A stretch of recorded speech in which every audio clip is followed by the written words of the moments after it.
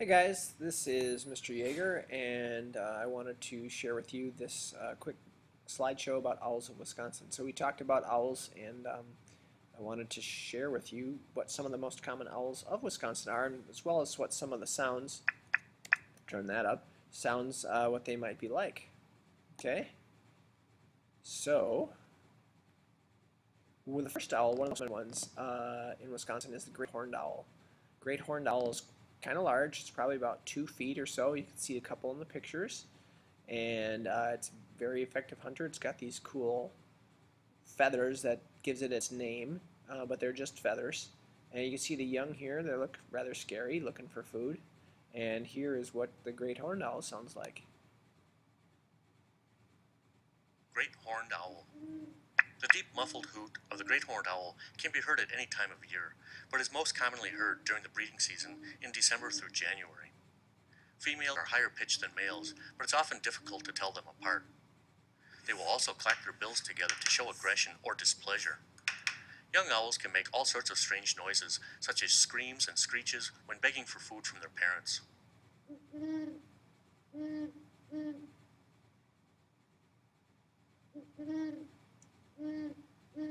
So if you've heard of that sound, that's a great horned owl.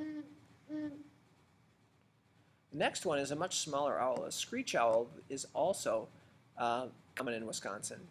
It's a smaller owl, probably in the 10 to 12 inch range, or maybe even a little bit less.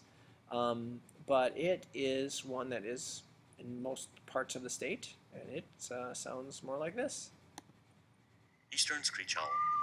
This tiny owl sings a two-part song. The first is the eerie wavering whinny that rises and falls in pitch and is usually followed by a long musical, one-pitch trill lasting several seconds.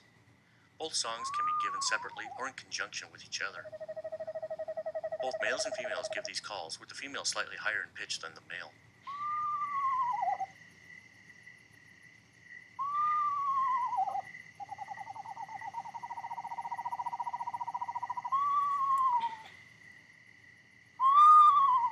Okay, that's the eastern screech owl. The hoot owl, or the barred owl, is another very common one, and I've heard this one around this area too, so you can check this one out. It's got some interesting kind of feathers. You see over here it's got a squirrel that it's caught, something like that. I don't know how it's going to swallow that thing whole. It'd be one heck of an owl pellet, but that's what it is. So here is the barred owl. Barred owl. The hoot of the barred owl is 6 to 8 notes that sounds like the owl is saying, who cooks for you? Barred owls are also known to give a wide variety of non-owl-like calls and caterwauling, especially when 2 or more birds gather together. Often birds will call back and forth in the woods, as you will hear in this recording.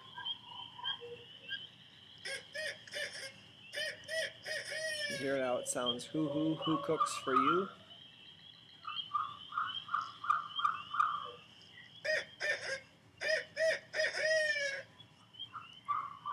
So owls make a lot of different sounds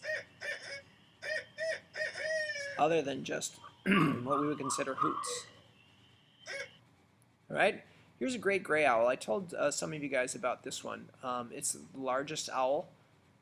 Okay, it's about 30 to 34, 36 inches or so, very big. Alright, the big eye discs here act sort of like sound collectors to help it pick up very faint sounds, like might be mice or something burrowing under the snow and things like that it's going to attack. So this is the call of the great gray owl. Great gray owl. Now it's me.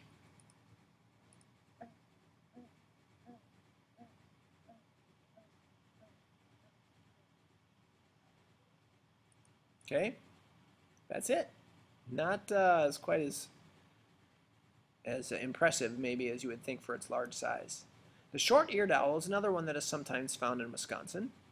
This one looks more like a hawk. The face is what really gives it away, but if you just saw the body, it might look like a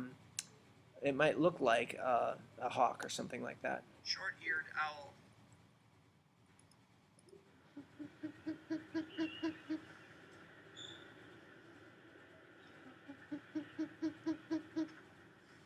Okay. That's the short-eared owl. It sounds sort of like a monkey. It always reminds me of. The long-eared owl is another one. Okay, this one doesn't not quite so hawk-like, but you know, different versions got those long ear tufts. Right, this one looks like he's all puffed up for some reason or another. Here's the long-eared owl. Long-eared owl.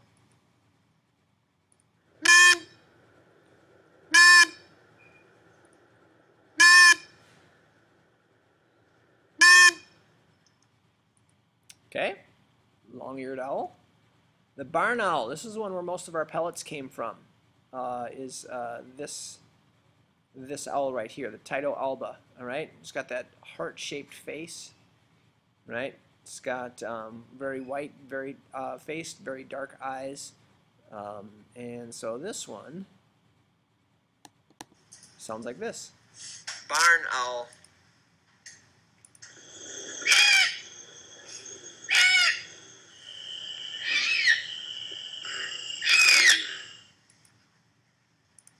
Here's another sound. Yeah, so barn owl's got some very interesting calls as well. All right, the northern saw-whet owl, this is one of the smaller owls. You can see here from its size and its huge eyes there. It must have been a picture taken in the dark to be open that wide. But here's a branch of like a spruce tree or something, and you can see it's pretty tiny. It's only a few inches tall. So this one's got a very high-pitched, sort of quiet-sounding call too. Saw-whet owl.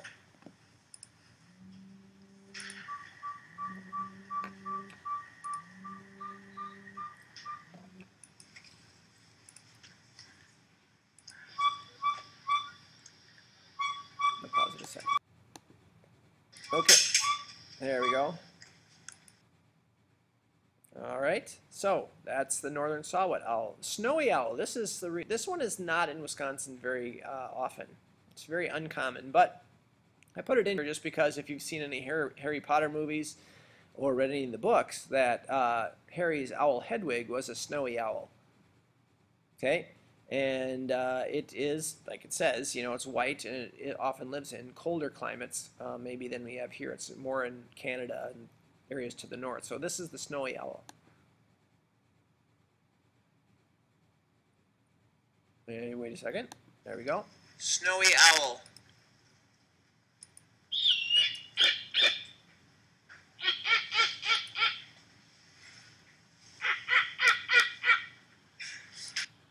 Okay, so that's a snowy owl. And the last one is the owl from the book or the movie Hoot.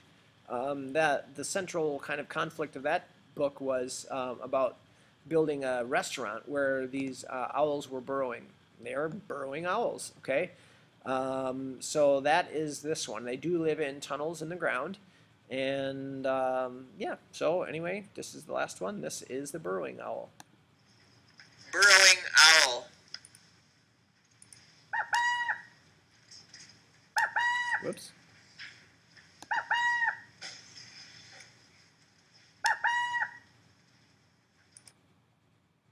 Okay, thanks for watching. See ya.